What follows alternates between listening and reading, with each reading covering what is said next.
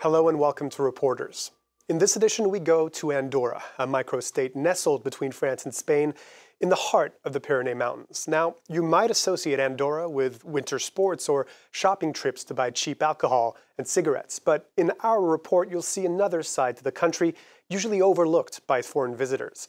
Well, Sarah Morris has worked on that report, and she joins us from Spain, where she's a correspondent.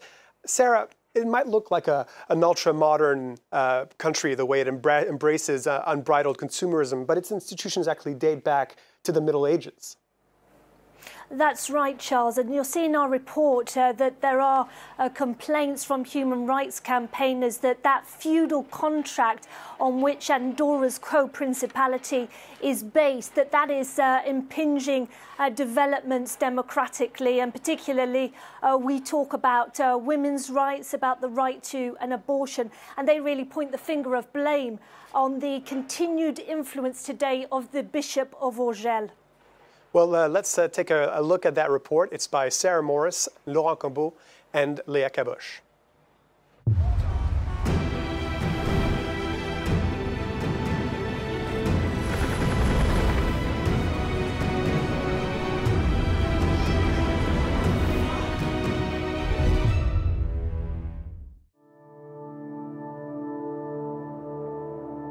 In Andorra, Vanessa Mendoza Cortez has become a household name. The 41-year-old risks being jailed for having complained to the United Nations about the ban on abortion in the Principality. They invited us to speak about women's rights in Andorra. Buenas tardes. Good afternoon.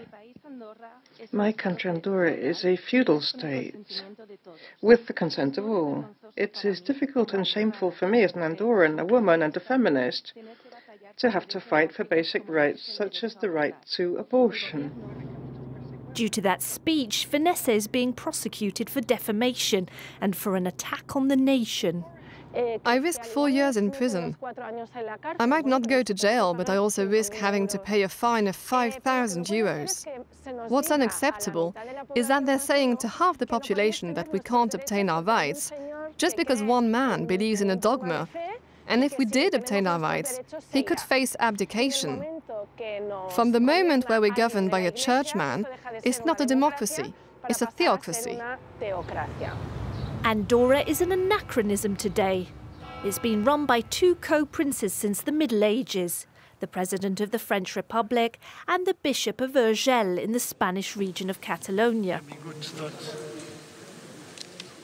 He's the guarantor of Andorra's institutions and has considerable influence. But he never gives media interviews. I'd like to welcome everyone. We can only build a future for Andorra through peace, stability and economic growth, and by conserving our spiritual and cultural values. Those values include the right to life. The bishop imposes an absolute ban on abortion. Vanessa's association helps hundreds of women, but none of them can publicly share their experience for fear of prosecution. This woman agrees to speak anonymously to us.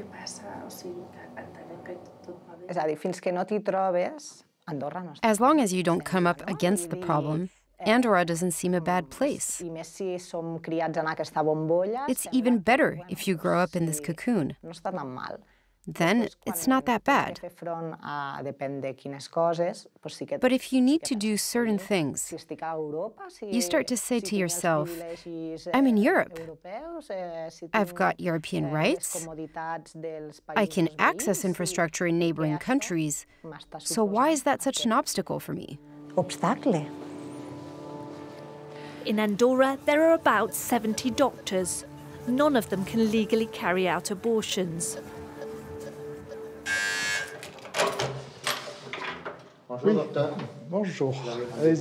Eric Silvestre Dolsa is one of the few doctors who openly supports abortion. Since 2017, I've had a poster in my waiting room in favor of the right to have an abortion. It's not just a symbolic gesture, it's allowed the patient-doctor relationship to be a frank one. Speaking frankly about abortion is one thing, but it remains a crime for any doctor to carry out terminations. It's punished with a jail sentence of 3 months to 3 years and a ban from working as a health professional for up to 5 years. The law allows for no exceptions, even in cases of rape or when the mother or fetus's life is in danger. Even if the fetus is malformed and not viable, we have to go on with the pregnancy, in theory at least until the fetus is dead. 2 years ago, the Andorran government set up several welcome centres like this one, receiving a visit from the Social Affairs Minister. It's in this room. The women come here, speak about their problems, their worries, their doubts. We're here to answer them. Sessions that always finish the same way, with the suggestion the women get an abortion abroad. Are these centres hypocritical? I don't think there's any hypocrisy about it. This is our constitution, our criminal code. It's quite clear. No one is hiding that. You've come to interview us here in a centre where we can inform women of all the options they have. They can come here totally safely, with complete freedom. But we don't finance abortions. That would be a contradiction under the law.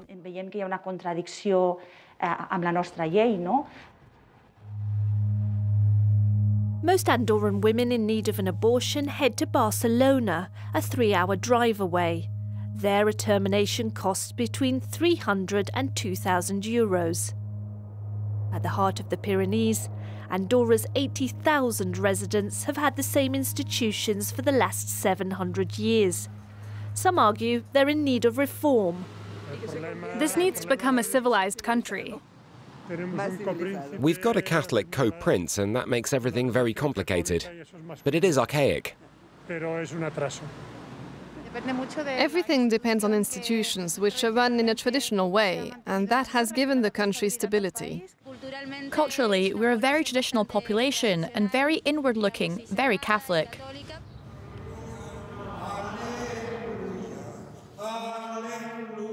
"90% of the population is Catholic. The high point for the faithful is Sunday Mass at Notre Dame Basilica of Meritxell, Andorra's patron saint. Let us all stand up and pay tribute to God. Ramon Rossell has headed this parish for the last 55 years. Since Charlemagne, Andorra has been run by the Bishop of Urgell. Andorra is very rural. It's always celebrated the traditions of Saint Anthony, Saint Sebastian, Saint Vincent, and so on. So we are very, very Christian. Those Christian traditions are upheld by the Parliament, set up in 1419. Josep Pintat is a Conservative deputy. He's also a member of one of the 10 most influential families in the country. We're going to attend a parliamentary session where the government is being held to account. Josep Pintat's father and cousin were both prime ministers. There are just 28 deputies in Andorra. Many of them come from families that have long been in politics or business. Is the concentration of economic, political and financial power here in a few hands a problem? I'd turn the question around. What should one do? Offer up our shares? Those who want to do so can buy and invest. Everyone can prosper here. You shouldn't stress the concentration of power. Everyone has moved forward together, hand in hand. It's a political system that has allowed us all to survive. This closed system, for a long time very opaque, has attracted many foreign investors. 5 Andorran banks share the market. About 100 management companies manage the business. Where is the residence permit? Check to see if the company is registered, because the gentleman is arriving next week and we're going to manage that. Manuel Flinch runs his own company, advising 300 clients. I'm in the process of managing a visa for a Japanese man and a Moroccan. Everyone's coming here now. A few years ago, no one would have imagined that. A Japanese person had never heard of Andorra. Those investors are enticed by a system that has become more transparent in recent years and ultra-attractive taxes. In 2018, we stopped being considered a tax haven. As you can see on the table, the company tax is 10%. Our neighbours have much higher taxes. And when you have a company in Andorra, the dividends are tax-free. Income tax is also very low. The maximum rate is 10%. That cut-price system angers the taxman in neighbouring countries, particularly in Spain. Miguel Ángel Mayo is a Spanish tax inspector. His mission? To double-check Spaniards paying tax in Andorra really do live here. We're in one of the most expensive neighbourhoods in Andorra. It's interesting because last year Andorra residency requests increased by 90%. Spain's wealthy are buying up villas here worth millions of euros. The latest arrivals are young YouTubers. A YouTuber earning €2 million will barely pay 200,000 euros here.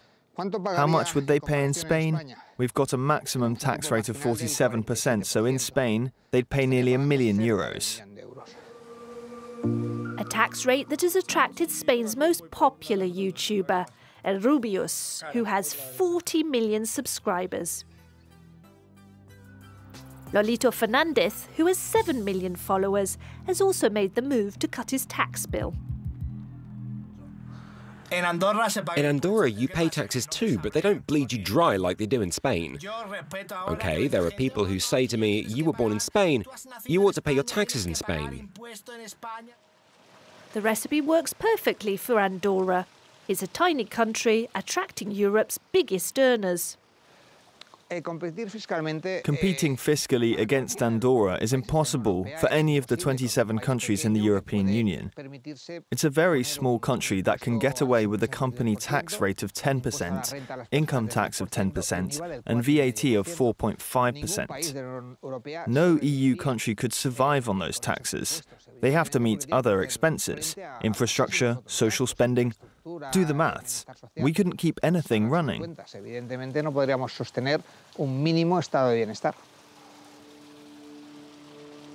Andorra is both an economic and political outlier, a unique case on the European continent, a principality frozen in time.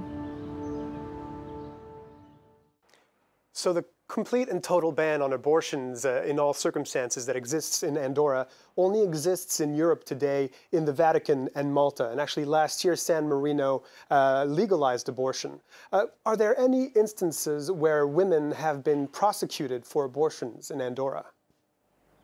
In practice, Charles, no woman has been sentenced for having an abortion for the last 30 years. However, that doesn't and hasn't changed the climate of fear that we witnessed in Andorra, because women know that abortion is illegal, and vulnerable women still have to travel abroad, and that means they have to find the money to do so, and they have to keep it secret. As you saw from our report, many of them do still live in fear. And they also say to us and said to us during our reporting that there are not enough political parties pressing to change the law. Only the Socialist Party says that it would like to legalise abortion. Well, one of the co-princes of Andorra is actually the French president, Emmanuel Macron. Isn't he interested in modernising Andorra in these terms? He actually spoke about this in 2019 during a visit to Andorra. It's worth taking a listen to how he phrased his response. He was actually met by protesters, women's rights protesters, as he gave his speech. As a man and as a citizen, I've always defended the right of women to decide for themselves. As French president, elected by the French people, I've made equality between women and men the great cause of my mandate. And I've passed laws on this subject. But I speak to you as co-prince of Andorra, guarantor of the independence of your nation, one of the oldest democracies in Europe. Who would I be to tell your people what they should do? You who democratically elect your representatives, who vote your laws. You can hear from those comments that he made in Andorra that Emmanuel Macron sees himself as a guarantor of the independence of the Andorrans. He really sees it as up to the Andorran MPs, members of parliament, to pass or change the law if they see fit. That really means that any pressure from outside would come, for instance, from the Council of Europe. Andorra has been a member since 1994. And we have had previous commissioners press Andorra to at least decriminalise abortion in cases where a woman's life is at risk. Well, Sarah Morris, thank you very much for your work on this report from Andorra. If you're interested in seeing more long-form reporting and documentaries, please go to our France 24 website, france24.com, and do stay tuned for more programming right here on France 24.